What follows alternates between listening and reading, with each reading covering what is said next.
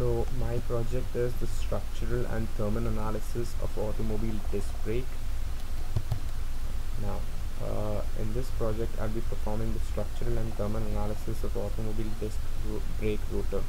The disc brake is a device for slowing or stopping the rotation of a wheel. Repetitive braking of the vehicle leads to heat generation during each braking event.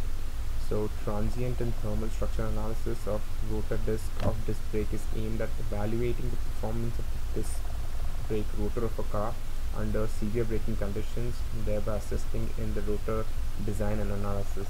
The analysis will be carried out for a solid body disc brake and also for a ventilated disc brake, and the results will be compared. So the main purpose of the study is to analyze the thermomechanical behavior of the dry contact of the disc brake during braking phase. The coupled thermal structure analysis is used to determine the deformation and the von Mises stresses established in the disc for both the solid and the ventilated disc with two different materials to enhance performance of the rotor disc.